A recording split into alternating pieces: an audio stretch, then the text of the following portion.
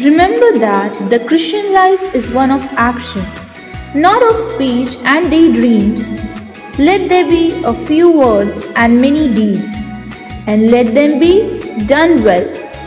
Saint Vincent Pallotti.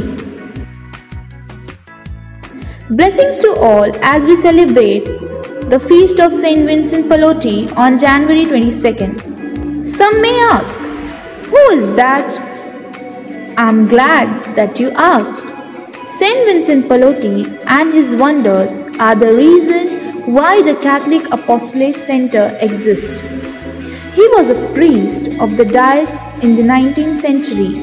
His ministry spanned the poor to popes. It did not matter what a person was, but who the person was.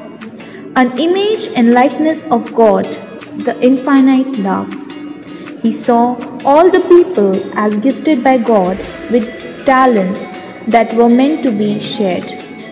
On January 9, 1835, inspired Saint Vincent found the Union of Catholic Apostolate, a collaborative association of lay people, religious and clergy, who were called to assist in the missionary efforts of the Church through all the apostolic methods and means.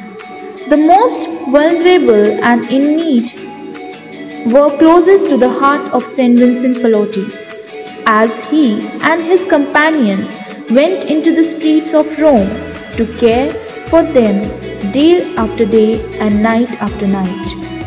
On January 22, 1850, he died from a respiratory illness because he had braved the elements to continue his work after giving away his cloak to a poor elderly woman on a cold, rainy night.